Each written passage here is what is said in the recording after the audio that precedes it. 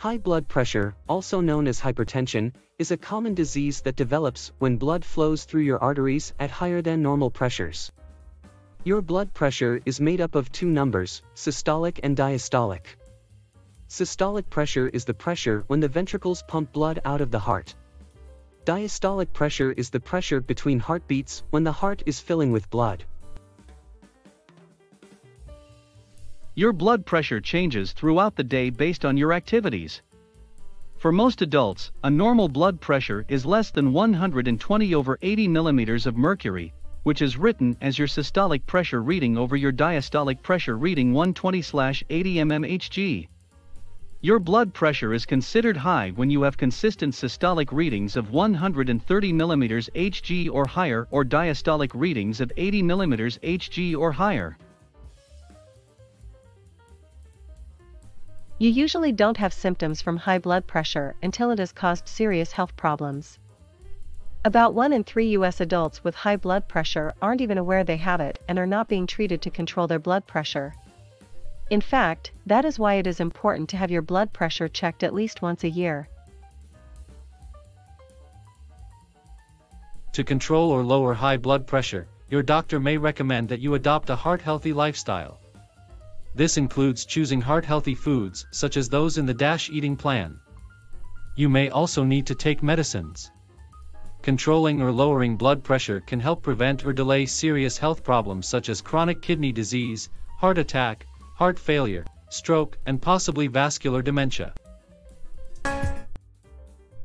It is important to have regular blood pressure readings taken and to know your numbers, because high blood pressure usually does not cause symptoms until it has caused serious problems. Undiagnosed or uncontrolled high blood pressure can lead to serious health problems, including aneurysm, stroke, chronic kidney disease, eye damage, heart attack, heart failure, peripheral artery disease or carotid artery disease, and vascular dementia. High blood pressure in pregnancy can raise the risk of later heart and blood vessel problems for both the mother and her child. When your blood pressure stays high over time, it causes the heart to pump harder and work overtime, possibly leading to serious health problems such as heart attack, stroke, heart failure, and kidney failure. There are two main types of high blood pressure, primary and secondary high blood pressure. Primary, or essential, high blood pressure is the most common type of high blood pressure. For most people who get this kind of blood pressure, it develops over time as you get older. Secondary high blood pressure is caused by another medical condition or use of certain medicines. It usually gets better after you treat that condition or stop taking the medicines that are causing it. Your doctor may diagnose you with high blood pressure based on your medical history and if your blood pressure readings are consistently at high levels.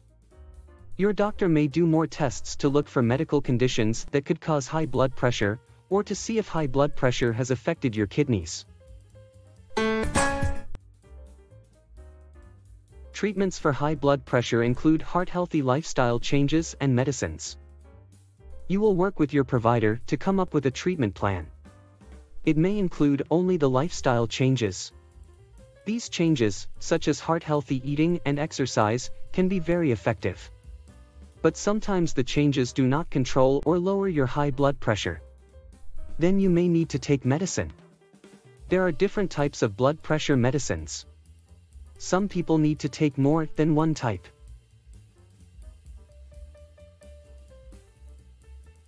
If your high blood pressure is caused by another medical condition or medicine, treating that condition or stopping the medicine may lower your blood pressure.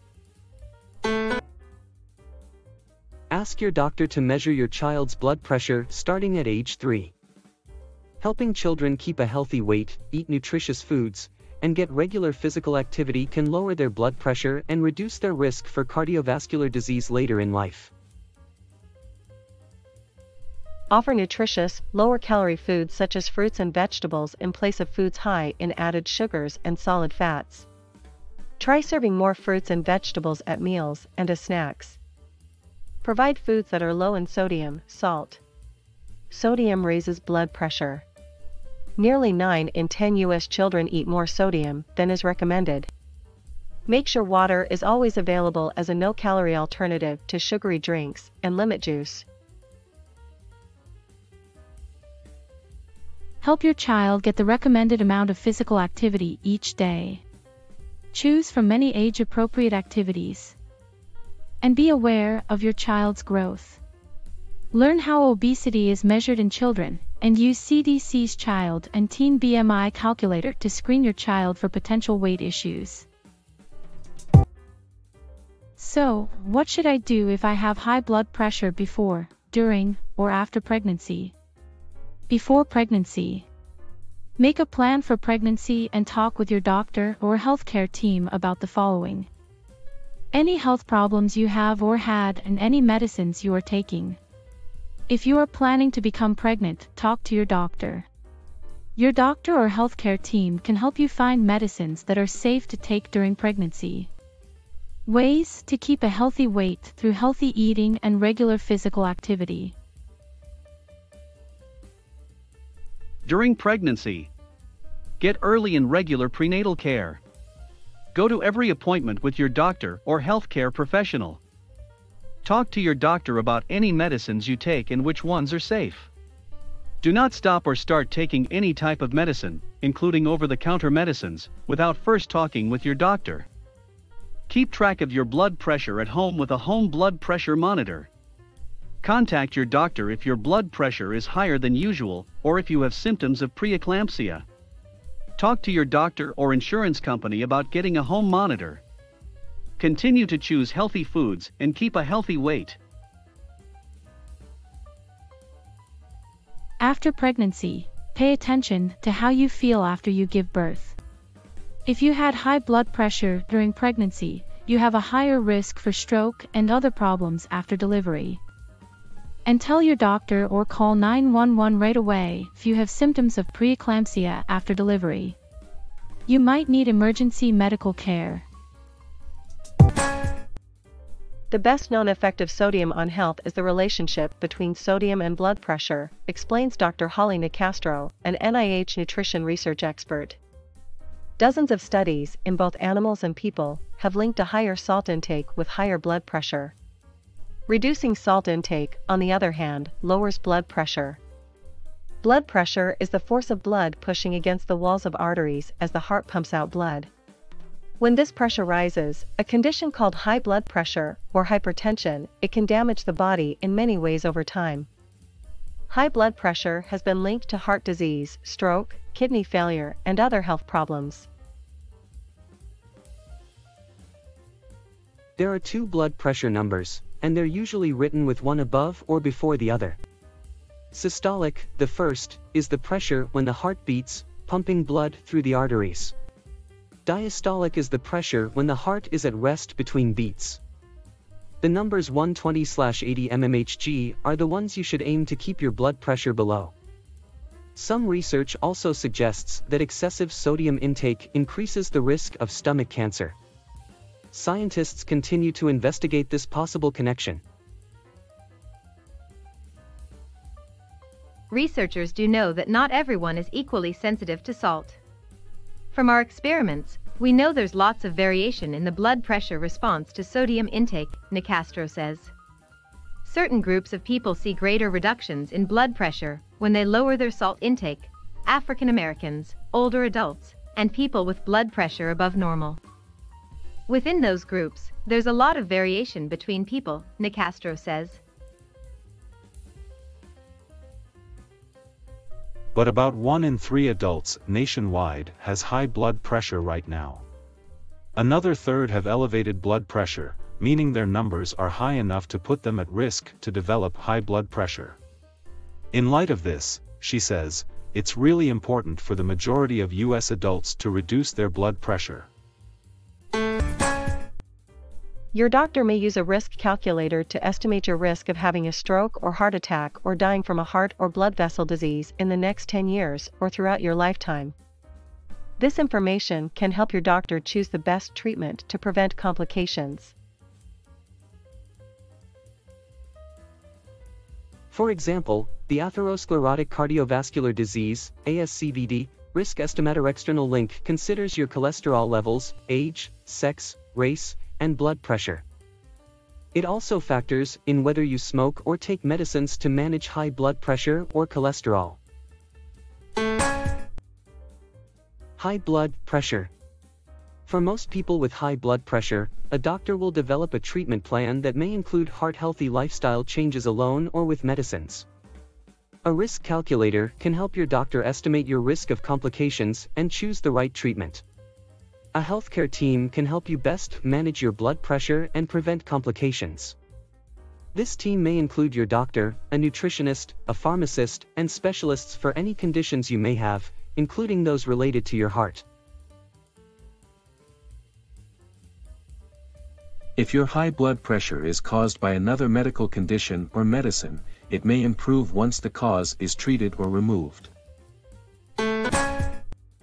If you are thinking about having a baby and have high blood pressure, talk with your doctor so you can take steps to lower or control your high blood pressure before and during the pregnancy. Some medicines used to treat high blood pressure are not recommended during pregnancy.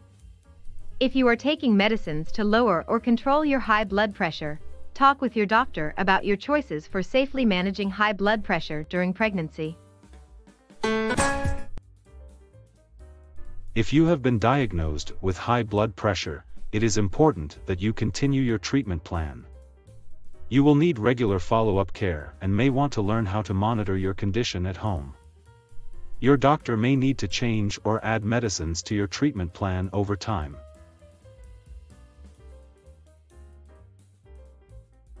Let your healthcare team know if you are planning to become pregnant. A heart-healthy lifestyle can help prevent high blood pressure from developing.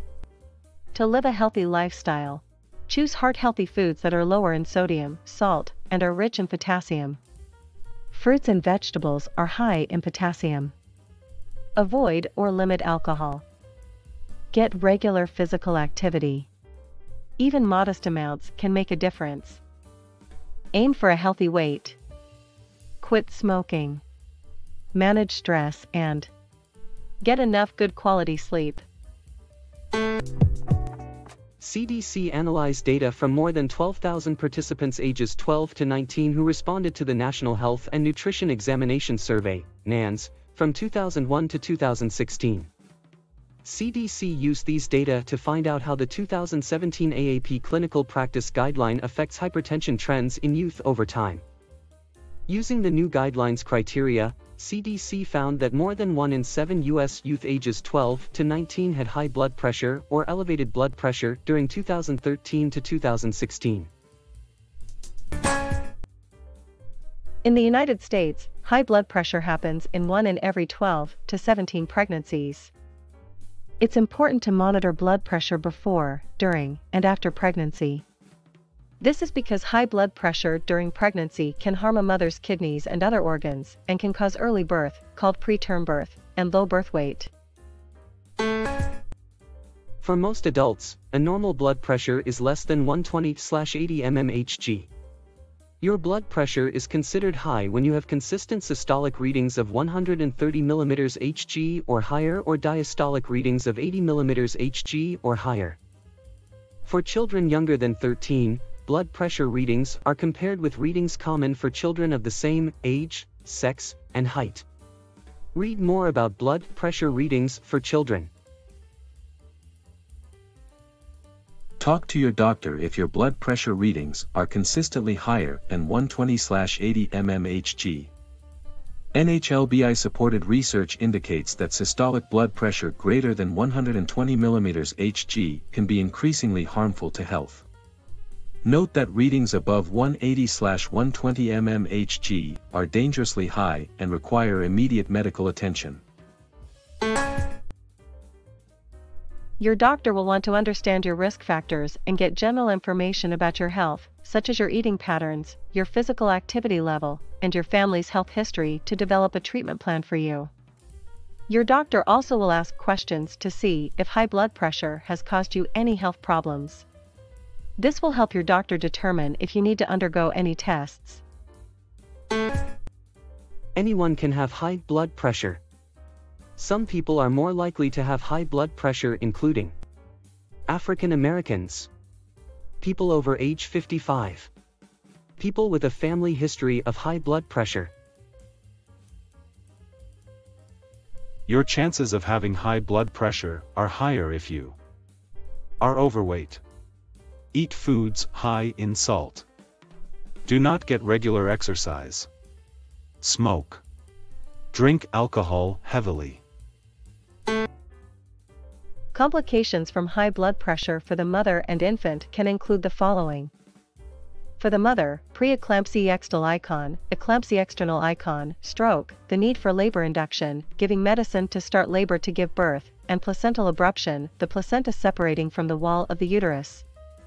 For the baby, preterm delivery, birth that happens before 37 weeks of pregnancy, and low birth weight, when a baby is born weighing less than 5 pounds, 8 ounces, 0.16. The mother's high blood pressure makes it more difficult for the baby to get enough oxygen and nutrients to grow, so the mother may have to deliver the baby early. High blood pressure in youth has decreased, but youth are still at risk. Between 2001 and 2016, the prevalence of high blood pressure declined as measured by both the new and former guidelines. But there are still many young people with high blood pressure and other cardiovascular disease risk factors, such as obesity and diabetes. Even with this downward trend, under the new guideline, more youth are classified as having high blood pressure than 15 years ago under the former guideline. The new guideline changes the numbers and uses a lower threshold for high blood pressure. Compared to the former guideline, the updated guideline reclassifies 2.6% of youth in the United States, or nearly 800,000 young people, as having high blood pressure. Nearly half of these newly reclassified young people have obesity. Obesity in youth means having a body mass index, BMI, greater than or equal to the 95th percentile. Calculate your child's BMI. Youth ages 18 to 19 account for about half of the increase, and males account for more than 2/3. Men are more likely than women to develop high blood pressure throughout middle age. But in older adults, women are more likely than men to develop high blood pressure. Women who have high blood pressure during pregnancy are more likely to have high blood pressure later in life. Keep up your treatment plan, including healthy lifestyle changes, to help control your blood pressure and prevent heart disease. Making lifestyle changes and remembering your medicine every day can be hard, but there are ways to help. Ask your doctor, nurse, or pharmacist about apps for monitoring and tracking your blood pressure. They also may know a way to get texts to remind you to take your medicine every day and notify you when it's time to fill your prescription. Get support from loved ones and others in your community. Have regular medical checkups and tests, as your doctor advises. Ask questions and discuss your progress. Let your doctor know if you have any new conditions or have been taking new medicines since your last appointment. Your doctor may want you to check your blood pressure at home or other locations that have blood pressure equipment. Return to screening for reminders on how to prepare for blood pressure testing and how to take your blood pressure yourself. Keep a written log of all your results. Take the log to your doctor's appointments. You may be able to send the readings to your doctor's office electronically.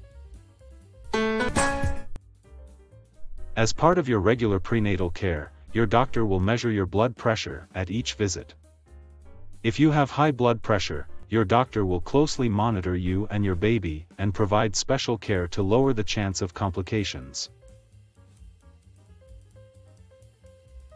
To monitor your high blood pressure, you may need to check your blood pressure at home. Keep track of how many times you feel the baby kicking each day. Limit your physical activity.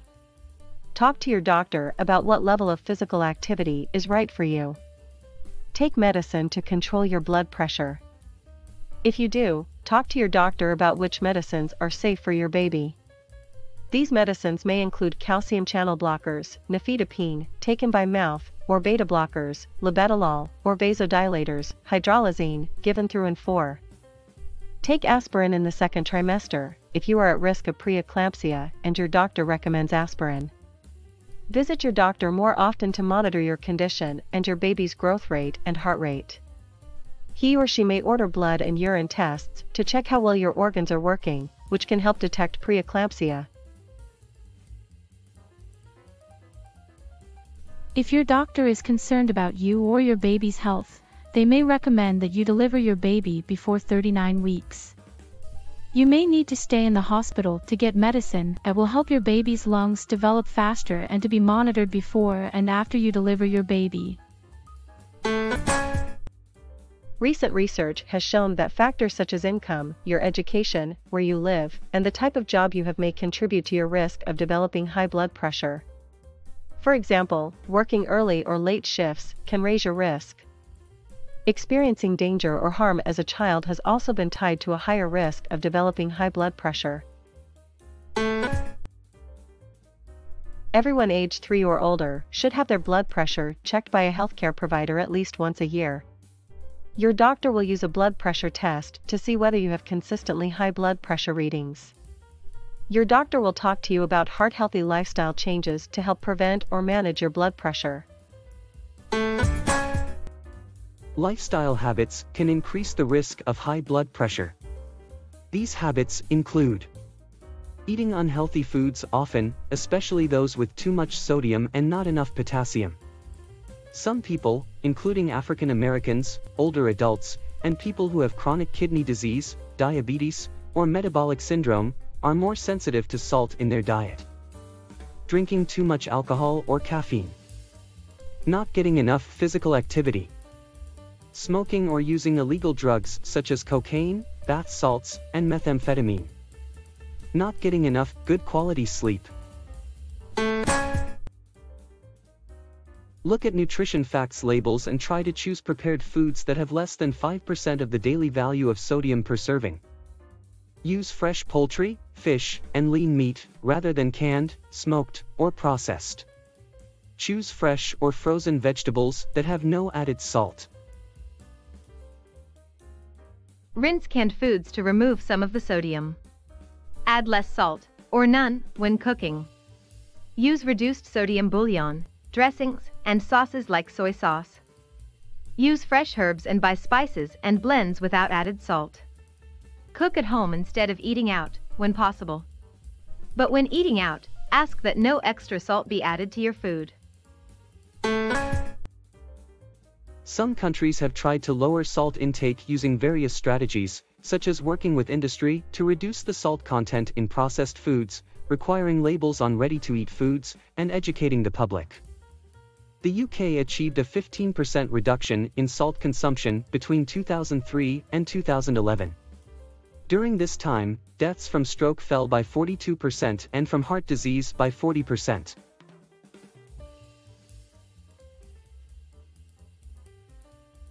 But wouldn't we miss the taste? Several studies have shown that as you gradually reduce sodium intake, you lessen your desire for salty food, Nicastro says. And surveys of people across the UK found that most people didn't notice any difference in the taste of their food. A very modest decrease in the amount of salt, hardly detectable in the taste of food, can have dramatic health benefits for the US, Bibens-Domingo stresses. The salt we add to our food actually accounts for about 10% of our salt consumption. Most of the salt we eat comes in processed foods from stores, restaurants, and dining halls. You may already know that fast food, cold cuts, and canned foods tend to have a lot of salt. Many people don't realize that a lot of our salt is from breads and cereals, Bibens-Domingo says. Studies have found that about 15 to 20% of the sodium in the average American's diet comes from grain products, such as breads, cereals, crackers, and chips. In terms of advice, I think the best guidance we have is for people to pay attention to nutrition facts on the labels, Nicastro says. The percent daily value is a better guide than the language that's used on food labels like low salt. These labels can be confusing because they have very defined technical meanings. Try to select foods, she advises, with less than 5% of the daily value of salt per serving. Readings above 180/120 mmHg are dangerously high and require immediate medical attention. Blood pressure this high can damage your organs. Call 911 if you experience a sudden, severe headache, difficulty breathing, sudden, severe pain in your abdomen, chest, or back. High blood pressure can also lead to heart attack or stroke. Call 911 if you suspect this is happening to you or someone else. When healthy lifestyle changes alone do not control or lower high blood pressure, your doctor may prescribe blood pressure medicines. These medicines act in different ways to lower blood pressure. When prescribing medicines, your doctor will also consider their effect on other conditions you might have, such as heart disease or kidney disease. Keep up your healthy lifestyle changes while taking these medicines. The combination of the medicines and the heart-healthy lifestyle changes can help control and lower your high blood pressure and prevent heart disease. Talk to your doctor if you have any concerns about side effects from the medicines. He or she may change the dose or prescribe a new medicine. To manage high blood pressure, many people need to take 2 or more medicines. This is more likely in African American adults. Possible high blood pressure medicines include angiotensin-converting enzyme, ACE, inhibitors to keep your blood vessels from narrowing as much. Angiotensin II receptor blockers, ARBs, to keep blood vessels from narrowing. Calcium channel blockers to prevent calcium from entering the muscle cells of your heart and blood vessels. This allows blood vessels to relax. Diuretics to remove extra water and sodium, salt, from your body, reducing the amount of fluid in your blood. The main diuretic for high blood pressure treatment is thiazide. Diuretics are often used with other high blood pressure medicines, sometimes in one combined pill. Beta blockers to help your heart beat slower and with less force. As a result, your heart pumps less blood through your blood vessels. Beta blockers are typically used only as a backup option or if you have other conditions.